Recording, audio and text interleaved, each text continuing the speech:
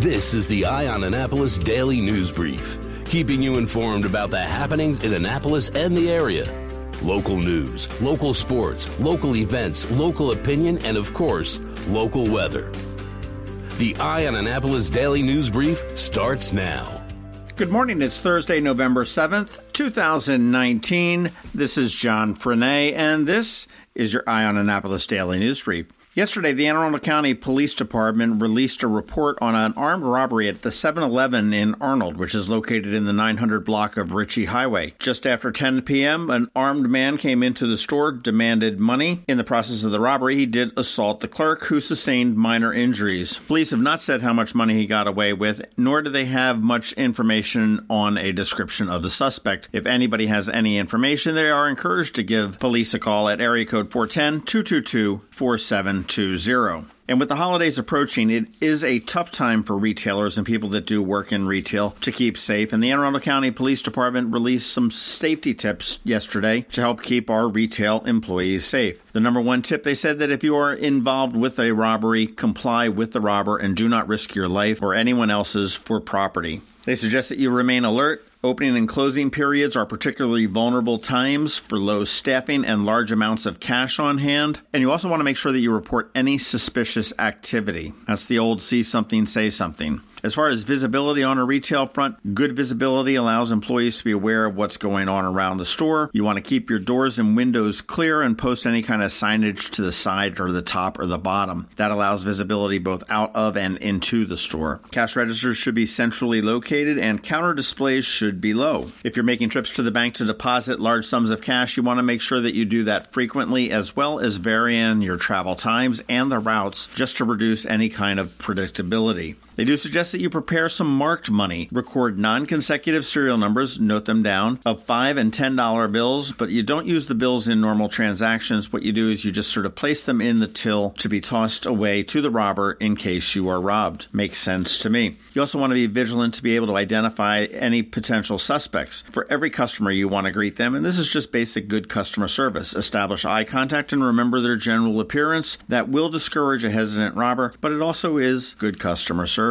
Physically to the store, they do suggest putting height markings along the vertical frame of the entrance, so if somebody is fleeing out the door, you can tell approximately how tall the robber might be. And they're in a lot of convenience stores. You take a look next time you walk out of one, and you'll see some number markings on the door jambs, and that's what they're for. And also, and this is my big one, consider installing a quality video camera. And my emphasis is on quality. There's so many video shots that come out that look like the Loch Ness Monster coming out of some lake in Scotland. They'll never catch a crook. Get a solid video camera. The Maryland Transportation Authority is at it again. Yesterday we told you about the westbound center lane closures from 11 to 1 p.m. Well, they're changing that up, and it's going to be closed from 11 a.m. to 2:45 p.m. They're saying now that it's likely the crews are going to be unable to pour concrete for several days during the day and night because of the weather, so they're going to take advantage of what they say is good temperatures. And also the overlay sections in that work zone are longer and require an estimated 3.5 hours to pour. What all that means is that westbound backups are probably going to exceed 3 miles. We'll add an additional 25 to 30 minutes to cross the bridge. Also during these closures, wide loads and permit vehicles greater than 10 feet wide will not be allowed to pass, so you want to plan accordingly. What a mess. The Preakness Stakes is for sale. Well, not the race itself, but the naming rights to the race. And Allied Sports is now selling what is believed to be the first presenting sponsorship for the Preakness Stakes. Pricing on it has not been determined yet, but the package will include 30 seconds television and radio spots and integration with the NBC broadcast of the Preakness Stakes when it runs next May. Of course, there will be on-site signage and hospitality as well, and it's going to be modeled after the Kentucky Derby's Woodford Reserve sponsorship. Preakness Stakes, presented by Eye on Annapolis. Has a nice ring to it. Now, we just got to figure out that pesky detail about the millions of dollars it's going to cost. Well, it wasn't a couple $1 million, and it didn't cost the Lighthouse Shelter anything, but they have received a Medtronic LifePak 500 AED, which is an automatic electronic defibrillator. It was donated by HeartSmart, which is the Cliff R. Roop Cardiac Support and Education Foundation. Joanne Matson, who is the executive director for the Lighthouse, said that they have about 300 people walking through the doors each day, and it is important to us that we do all we can to keep everyone at the Lighthouse safe. Now, Cliff Roop is a former county councilman who passed away during a council meeting. He stepped away from the dais to walk outside and had a sudden massive heart attack and passed away within the hour at Anne Arundel Medical Center. Had an AED been present, he very likely would have survived. So this is good news for the Lighthouse Shelter. All right, it is Thursday. You do want to check out the Maryland Crabs today at noon for a security talk with Todd Rosenthal, who is a security director for an international government contracting firm. We also have Trevor with your Annapolis Makerspace Maker Minutes coming up. And as we do always, George Young with your local DMV weather forecast. And once again, it's a cold one. All that coming up in just 1 minute. When a ring from the United States Naval Academy comes into Zachary's for a center stone, it always makes us wonder, where's this one going? Where's this one been? A nuclear sub in the North Atlantic? A carrier deck in the South Pacific? The moon? 52 astronauts are Academy graduates, from Iwo Jima to Okinawa, Corregidor to the Coral Sea, Midway to the Persian Gulf, Congress to the White House. These rings go where America goes. 73 that went to war were awarded the Medal of Honor. But wherever they go, wherever they may serve, our admiration goes with them. Zachary's. Online at zacharysjewelers.com. More than a jewelry store, a jeweler.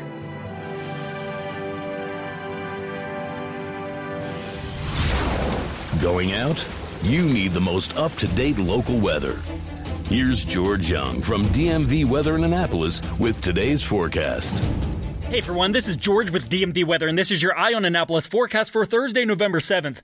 Okay, here's the deal. One more nice day today for the Annapolis region with mixed skies and temps near 60 before the first of two very cold fronts moves through the region, this one bringing some rain and maybe even a wet snowflake or two to the area later tonight and tomorrow morning before cold air enters the region with 40s for highs tomorrow and Saturday and 30s and maybe even some 20s for lows Saturday and Sunday morning before sunshine and 50s returns for Sunday afternoon. And looking ahead, cold front number 2 should move through late Monday into Tuesday, bringing more cold air and a bit of a greater chance of some snow flurries, snow showers, or even a brief period of light snow before more 40s for highs on Tuesday, with possibly colder temps the rest of next week. Stay tuned for updates on this winter-like weather headed for the area, but enjoy today while it lasts. Okay, that's it for today. This is George Young of DMV Weather. Make it a great day out there, and be sure to get our free app on all of your devices by searching for DCMD VA Weather in the Apple or Google App Stores, and also follow us on Facebook and Twitter and on our website at dmvweather.com so you can always stay weather informed.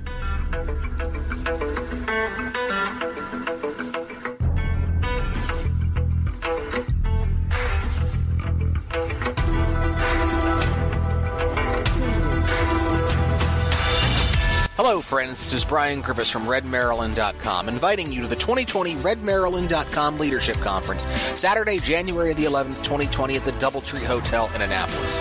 Confirmed speakers include Congressman Andy Harris, Commerce Secretary Kelly Schultz, Transportation Secretary Pete Ron, Senator J.B. Jennings, Senator Steve Hershey, Senator Justin Reedy, Delegate Nick Kitke, Delegate Kathy Shalego, Delegate Lauren Erican, WBAL Radio's Andrew Langer and Jerry Rogers, Maryland Federation of Republican Women President Diana Waterman, Maryland Young Republicans Chairman Maria Sophia, Lauren Bogley from the Maryland Right to Life, and so much more. Tickets are available at redmarylandconference.com. Sponsorship opportunities and vendor tables are also available. That's redmarylandconference.com. Don't miss out on your opportunity to attend the redmaryland.com Leadership Conference, Saturday, January the 11th in Annapolis. Once more, buy your tickets now at redmarylandconference.com. Every week, makers, crafters, and educators hold events all over the area. Highlighting some of those, here's our Makers Minute, brought to you by Annapolis Makerspace.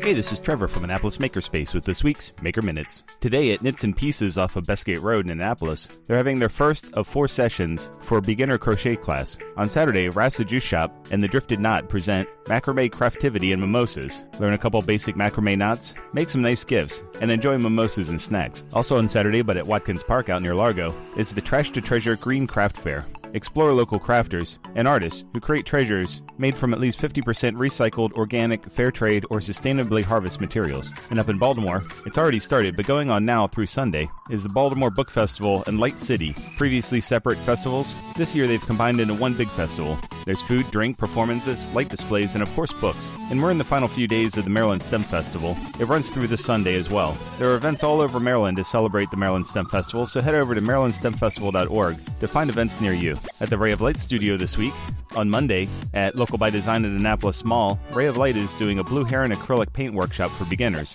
And on Tuesday at their Margaret Avenue workshop, they're doing adventures in watercolor textures, digging a little deeper into watercolor techniques. This week at Art Farm, on Sunday is the second session of their first exposure digital photography workshop. Learn how to use your digital camera more effectively, or brush up on your photography skills. They'll cover different kinds of light, shutter speed, composition, editing, and beyond. On Tuesday is their monthly sketch night for adults. On Wednesday, their Intro to Improv fall semester continues, as well as their advanced improv game workshop. Also, there's still a few of their fall semester after-school programs for kids. Today is stop motion animation, there's street art on Monday, art foundations on Tuesday, and mixed media art on Wednesday. At Clay Bakers in Annapolis this week, on Sunday and Monday, multiple sessions both days. They're doing handmade clay ornaments. Get a jump on the holidays and make some nice handmade ornaments. At the Anne Arundel County Public Library System this week, today at the Maryland City Library is virtual reality adventures. Today at Discoveries, the library at the mall, is electric exploration, learning about electricity with activities and challenges. Tomorrow at Discoveries Library at the mall, there's Creative Chemistry Science Lab. Tomorrow at the Linthicum Library is Rocket Ship Rally.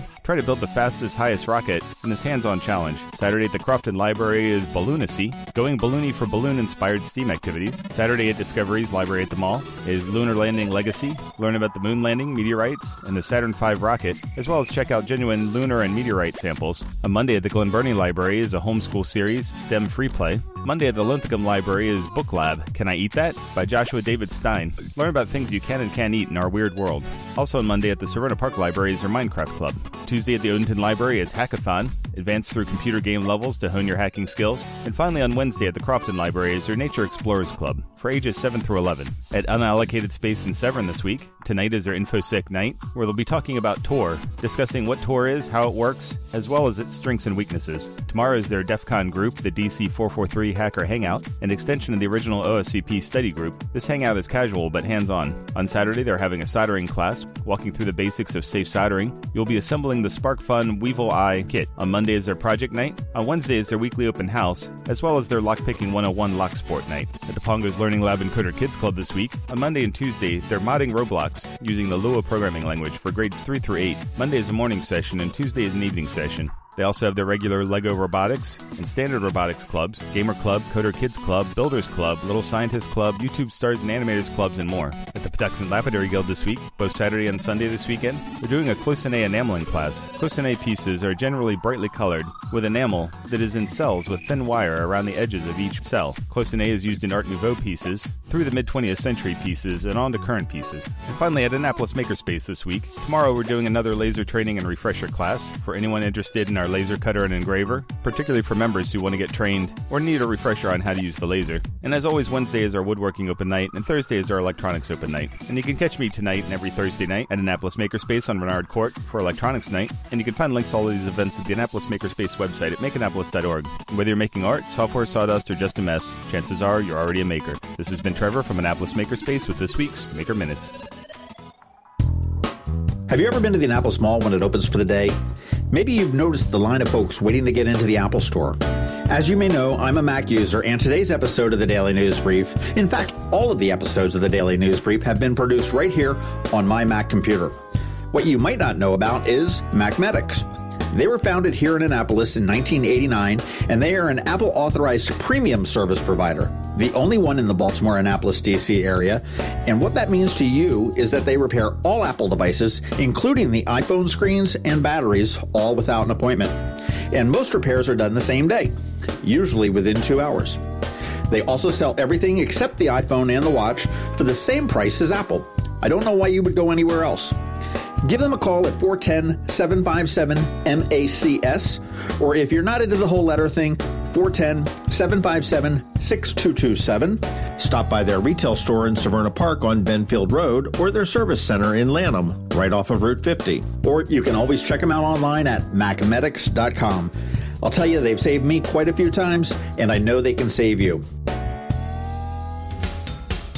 You've been listening to the Eye on Annapolis Daily News Brief. Tell your friends and colleagues this is the podcast where you can keep up on the latest with what's going on in Annapolis. And also tell them about our website, eyeonannapolis.net, where you can find even more information.